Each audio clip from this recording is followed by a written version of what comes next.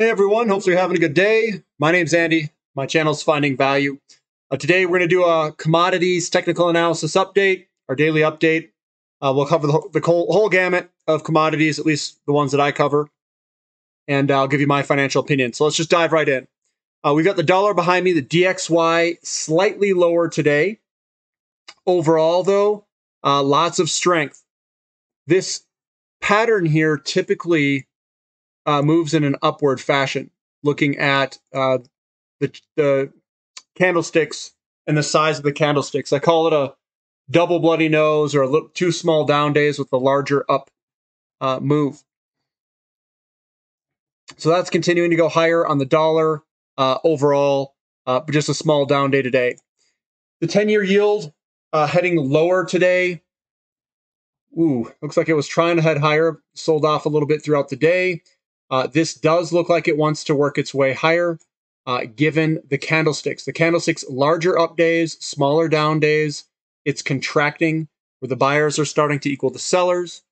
Usually that leads to, statistically, it leads to a little bit higher move upward.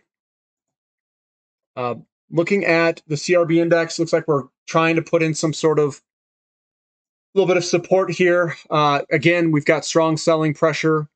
The buying pressure has to come in and show me that it wants to move higher. I haven't seen that yet in the short term. Gold moving sideways, up a little bit today. Not much to really say there. Silver moving sideways, small up day. Again, I don't see any bottoming patterns in any of these things. So I think either slightly lower to sideways is what I'm going to see. Platinum, same thing. Larger down days, smaller up day. This could potentially head lower or sideways is kind of what I'm expecting in the short term.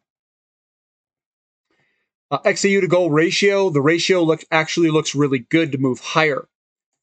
We saw some buying pressure in the mining companies and royalty companies. They did outperform today. This does look like it wants to bottom and move higher. This does bode well for the precious metals themselves, because sometimes the miners show some action where people buy the mining companies before the physical metals, and then they move up together in tandem. Across the sector, like GDX was higher today, 2.17, bullish engulfing, a little bit higher volume. We'll see if this it's a bullish engulfing. That usually means that we could potentially head higher, statistically speaking. But we still have a lot of momentum coming down. Is this an A, B, C correction? It kind of looks like it to me. And maybe we can get our super high intensity training together and move on higher. Looking at SILJ, the Silver Junior Miners ETF, we are at support. We're putting in a bullish engulfing. That's good for a potential move higher. We got to see the buyers step in here. And looking at this, is this kind of an A, B, C correction? It's kind of looking like that. So that's where we're at with precious metals. Scrolling on down, looking at crude oil. Crude oil basically finishing flat today. Again, we've got these large selling pressure days here, and the up days are smaller in this movement. So I still think we're in a corrective phase. I have not seen a bottom yet, but I'm starting to see some life in some of the companies trying to put in a bottom, at least. Natural gas getting bid higher today. Is this? I think we'll probably do something on the lines of that, and then we'll work our way higher, I think. So that's kind of my guess. Again, that's just a guess. I'm not selling anything. I'm not trading in and out. But that's what that looks like. XOP, yeah, you know me. We've got this nice kind of pullback here. I mean, this is pretty low. We're 36.74% on the pullback here. We haven't pulled and made a newer low. This is a bullish engulfing, so we got some buying pressure today. You know, this here, it doesn't look as bad. Does it have more downside left? Difficult to say. We could throw up all this Elliott wave analysis, and you can kind of try your best here, but you know, cost averaging in is a strategy. It is quite low right now, and it doesn't look horrible. but there could be further downside left in this thing.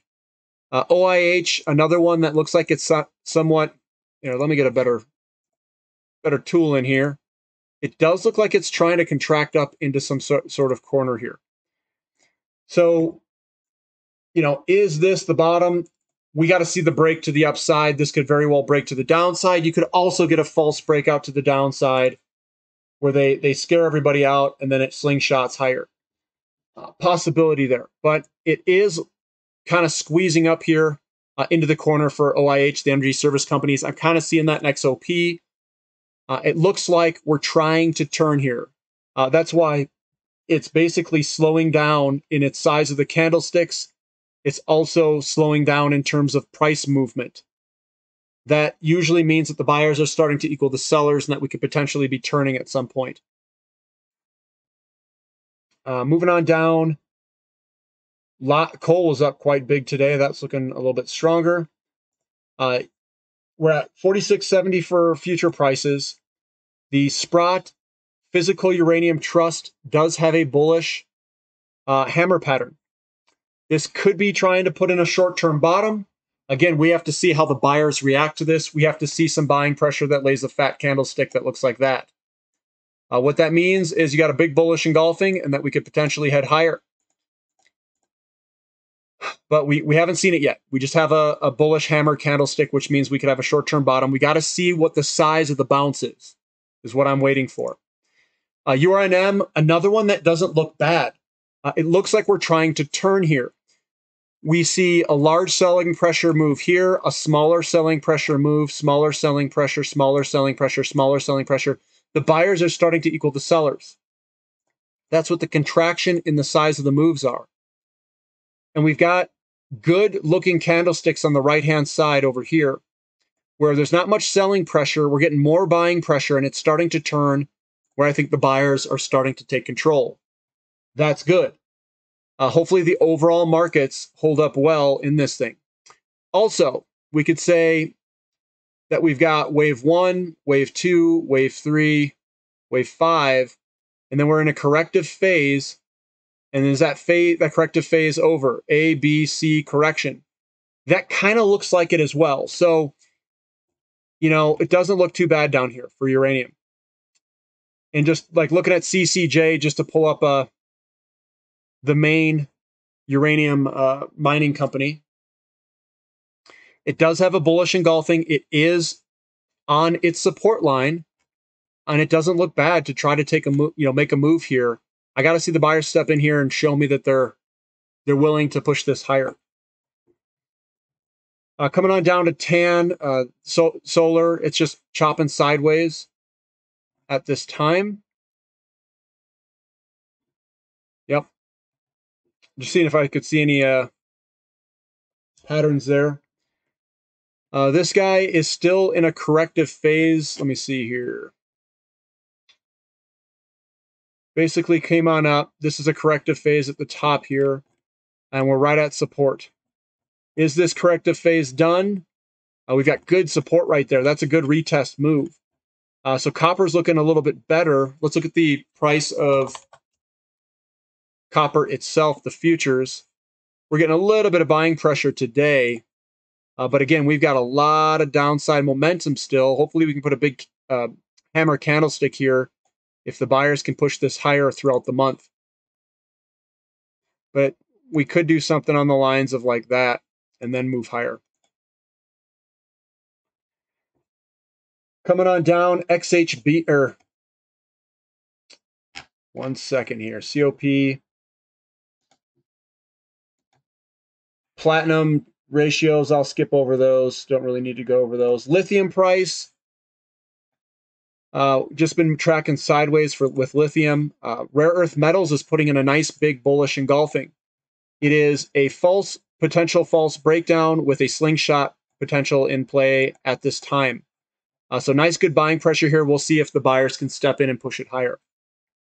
Lithium also getting some buying pressure. Nice big bullish engulfing today. That looks a lot better. Coming on down, we were down in the S&P 500 some. Again, this is still in a downtrend for the S&P 500. The NASDAQ composite was down today, but it fought throughout the day and ended higher than where it opened. But it's right on support of the downtrend line. Looking at, we'll do emerging markets. I see that here. This guy's been in a downtrend. It has not broken out. And I do not see any sort of turn at this time. XHB, which is the home builders ETF, it's trying to break out to the upside here. It's a nice, good bullish engulfing. Buyers step in, we break the downtrend, and we could potentially be on our way of making a new uptrend depending on how high it goes. But it's going to take some time. Lumber moving on. Looks like it wants to move higher. I like how we've got big buying pressure, small selling pressure. That usually wants to move on up. So that looks a little bit better.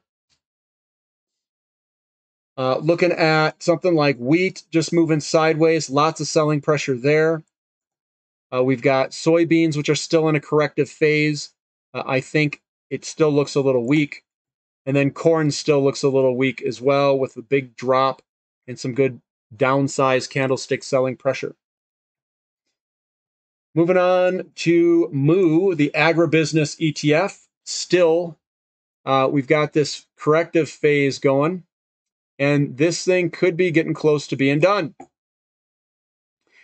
And what you usually get here is a move lower. Then you get some sort of move higher. And then another move lower. And that is your corrective phase of what it looks like. And then we'll see if it can get some buying pressure in here for a potential move on up. Coming on down, looking at aluminum. Aluminum was flat today.